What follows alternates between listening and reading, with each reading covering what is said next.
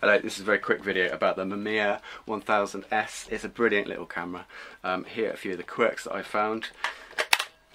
This thing is brilliant. So this one is the, I think this is the PDS viewer, CDS, no PD, anyway one of them.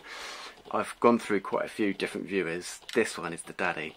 So the exposure thing on this is really good, really accurate, and the little button thing with lights inside, it's a really good system. The predecessor to this was, I think, the CDS viewer. I can't remember which one's which. Anyway, the predecessor to this had this kind of like adjuster thing, and it had an on-off, like you turn it on and you could like leave it on and it would just slowly run out of batteries. That one was rubbish. I used that for a while and it couldn't cope with probably 70% of different lighting situations, so it was completely pointless. It was basically just a viewer with some switches on it that would burn through your batteries.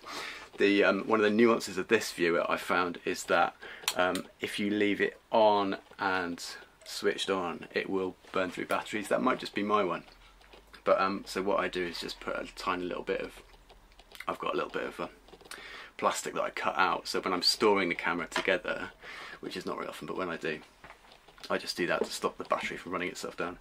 Anyway, that's all. Bye.